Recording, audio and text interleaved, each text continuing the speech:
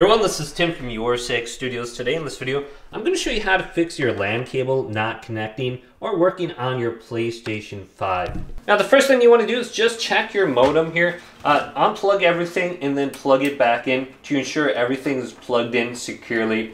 And then also unplug this from the wall outlet for approximately 1 minute and plug it in. And just do a complete restart of this to ensure that your modem and your connection isn't the issue. Now go over to the LAN cable that you're going to be connecting to your PlayStation 5 and visually inspect this and make sure this cap is secured and all the wiring in here looks good. You might be using something that is very old. So some of these LAN cables I have sitting around, they're at least 20 to 25 years old and they're not going to be good enough to be using on my PlayStation 5 because they're just too out of date. So just look at them and visually inspect them because a lot of these get damaged over the years, and then plug it into the back of your PlayStation 5 and make sure this is a good connection.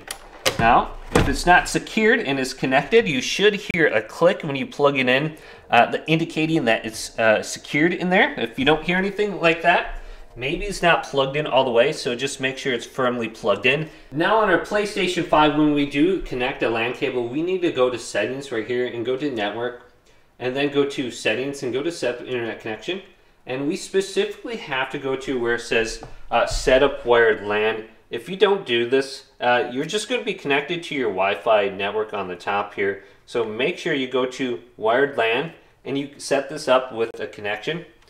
Now you can also go over the top of it and press options on it and then go to advanced settings right here. And scroll on down to the DNS settings and go to manual. And type this in, 8.8.8.8 for the primary. Then go to the secondary and type in 8.8.4.4. Press R2 and done. And then go to the MTU and type in 1473, just like this. And then just see if this will connect now. And you're not getting any kind of error. So I'm connecting right now. And then you can just do a quick internet connection and you can see if you're connecting to PlayStation Network, etc.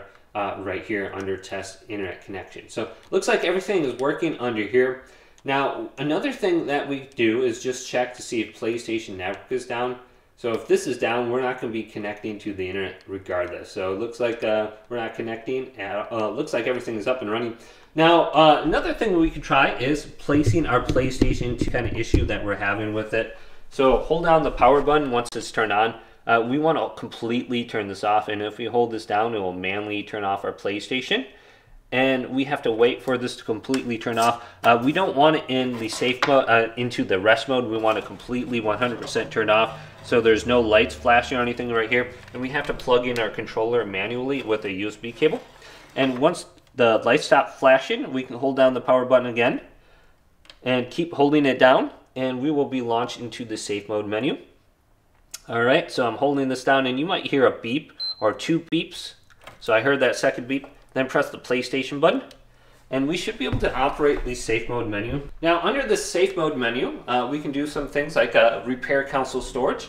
Maybe there's an issue with the storage on our PlayStation, but we can go to option number 4, update using internet, and apply a fresh copy of the system software to our PlayStation.